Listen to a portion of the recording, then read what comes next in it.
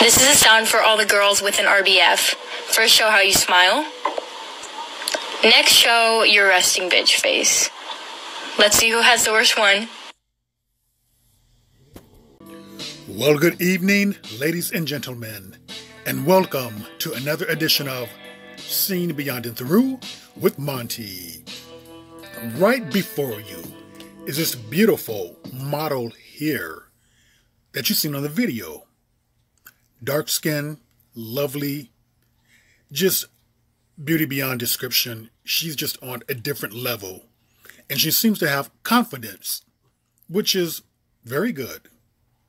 It's good for anyone to have confidence, but especially so if you are a dark-skinned female, because there are so many YouTubers and media personalities who are going to want to ruin that self-confidence by inflicting emotional stress and harm, telling dark-skinned women that you're going to have this remarkably difficult life, that you're going to be the last here, the last there, the last anywhere, which no one can predict.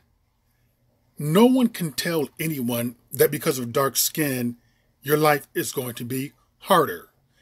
And the reason why their life is harder as dark-skinned women, it could be because of attitude, because of the way in which they look, because of age, because of weight issues.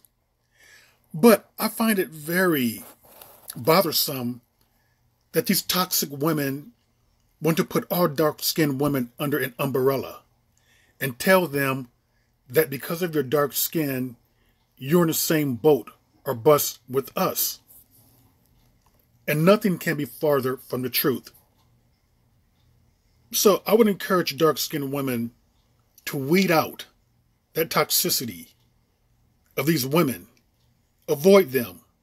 Be careful who you listen to. Remember, you're a vessel, and you do not want to take on negative energy.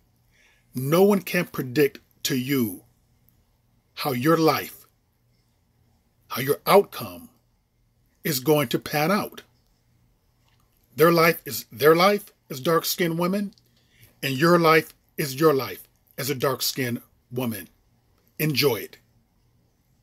And with that, that was another edition of Seen Beyond and Through with Monty, and I will see you beyond and through.